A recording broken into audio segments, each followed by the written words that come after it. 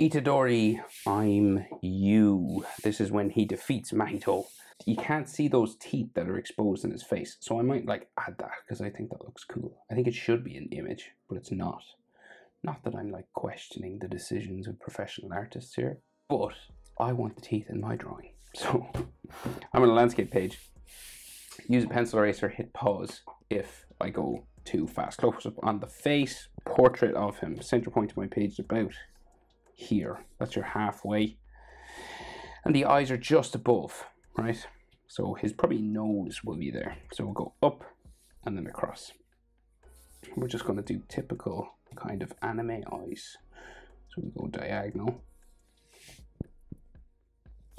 And then we go across, kind of curving down a bit. Okay, because we're kind of looking up at him. Now that's our general shape for the top eyelid, right? The bottom eyelid is like this curved line, kind of like a V sort of thing here. Now the top eyelid is quite thick. It's much darker, bigger, right? So you gotta like just add a bit of weight to the line, right? You gotta darken it up. Top eyelid is usually darker than the bottom. And kind of pointy at the ends. And then they add some like extra sort of lines like coming off here. Okay. So he's looking down, right? So the iris is touching the bottom eyelid, right? So it touches down here. And it's kind of oddly shaped. It's not like a perfect circle. It's kind of intense kind of angles and stuff to it, so it makes it kind of easier for us to draw. Right, so it's kind of like that. And then the pupil is real small inside.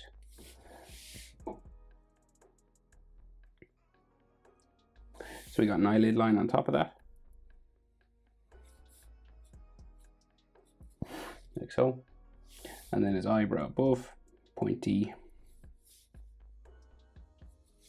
here, and just, you know, you want a section that you can color in. So they tried to stay true to the manga in this image, so they add like lots of textures and shadows and dramatic sort of lines, right? So they add like hatching underneath, kind of like Attack on Titan kind of a thing, like these sort of hatching lines. And then like some bags and stuff under his eyes. Of course there's loads of blood and stuff here, but that's done with color.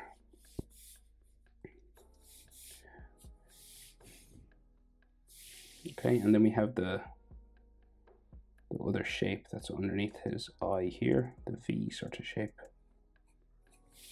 Like that. And again, lots of like textures and scratches and coming down his face. This is like covered in blood here. We'll just go over and do the other eye now. So go diagonal. And then across top of the eye. About the same level. And then the bottom eyelid there.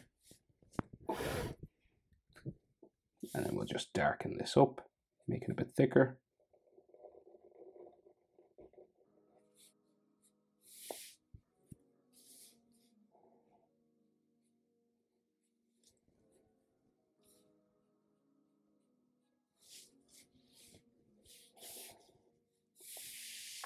Right, and then the iris again, this sort of angled kind of thing, touching the bottom eyelid line.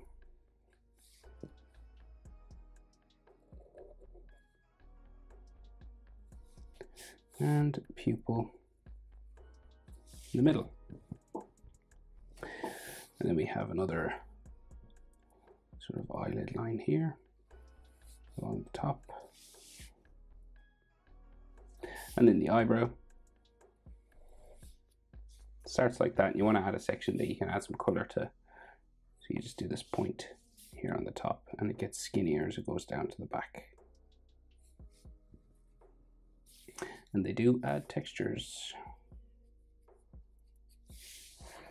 And there's a bit of a nose line or something here. And all that hatching again. Vertical hatching dramatic lines on the inside of the nose. And then like stress lines and stuff around the eye. And then that V, that Sakuna mark under the eye there.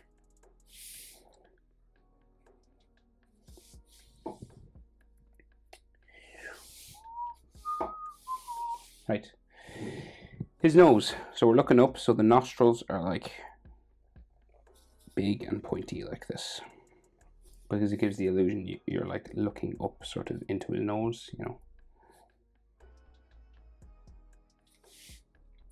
And they do a little line just for the tip of his nose, like there. And then there's all sort of hatching on the nose itself.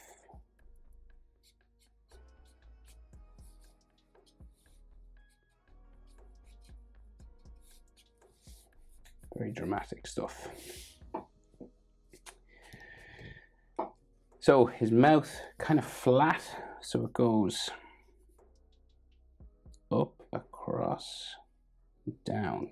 Now here in the corner, right, in the show his cheek is gone, but for some reason they didn't do that in this shot, right? Now you don't have to do this, you could just leave it like that if you wanted.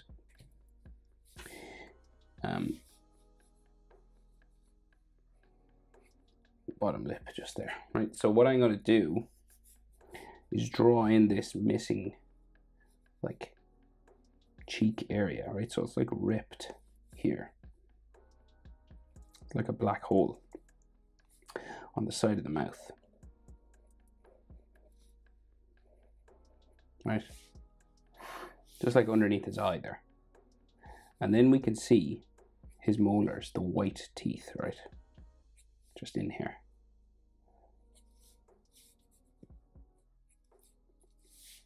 And then it's just black in here. And there's like loads of blood and stuff all around this. So it's like all blood like splattered on his face. This is done with red color, so it's not really drawn in, but I'll just draw it in just so we sort of have an idea where it goes, you know. And then again, there's like cuts coming, like blood coming down from his nose and everything, like little blobs of blood all coming down there. And scratches and everything, lots of detail. Okay. So then his chin is real wide in this pic, right? And then it goes for his jaw up the side there, and up the side here. Right, he's got like a very square sort of jaw in this picture. And then we go up the side of his face, right? And we hit his sideburns sort of here somewhere, like a little V there.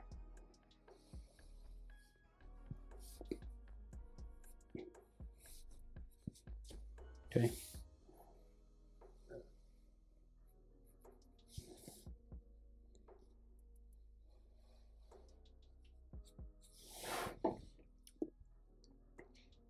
He also has that scar that comes across, right? It's red, so I'll draw it in right across his face, like a slash just across the face here, across his nose. So that's all red inside there.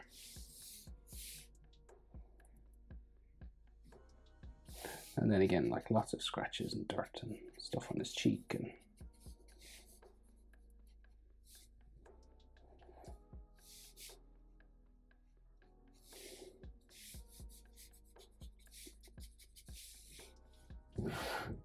right, so then his hairline. So we've got all these zigzag lines that go up all the way to like the middle of his forehead, like here.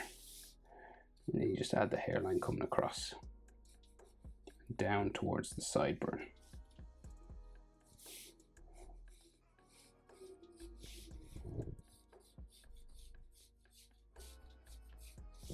There. And again, we'll add like a few more scratches and stuff on his forehead.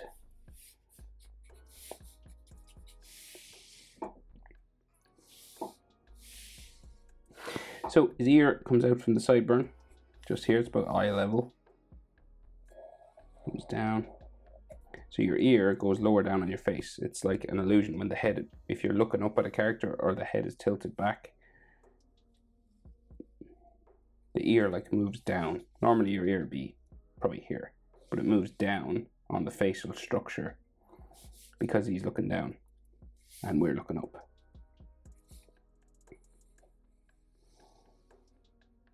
So it's like an optical illusion. And then the ear lines that they do, kind of just like this kind of thing. Right? And then there's a couple more lines and things inside.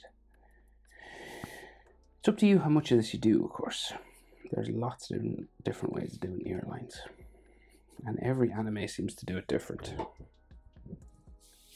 So he's shaved side of his head, right? So it just comes up from the tip of the ear there. And then we have the pink and purple hair spikes then that start coming out. Right? And you're going to just go the whole way around the head. Keep doing these kind of shark fin style hair spikes.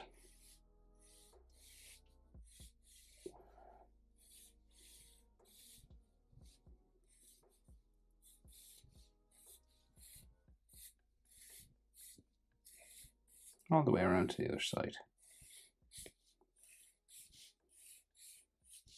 Okay. And they do have like a couple of more layers.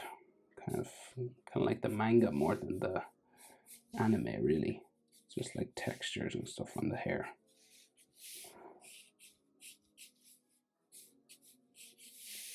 Okay, so it's kind of rough and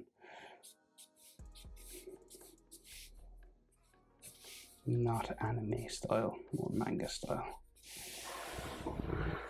So that's his hair. You could do more detail than that if you wanted, of course. So his neck, real wide, right? Comes down from his corner of his jaw. Right, so like very wide neck here, and then throat, sort of Adam's apple sort of lines there. And then we have his hood, the red coming across the neck. And then goes around bumping around the shoulder, down there. And then we have buttons, gold, 2 of them. You know, faux lines that go out from this just to show the buttons are sort of pulling the fabric.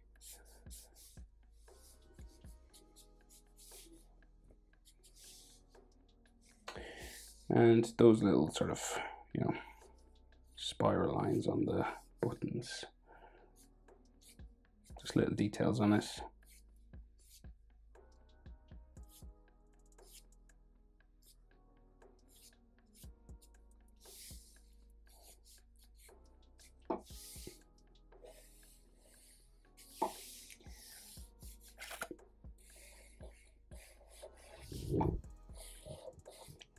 The red hood on the other side, bumping out around, and then comes down, joins the other side. And you gotta like add these fabric lines, so like just showing that it's being pulled sort of in certain directions.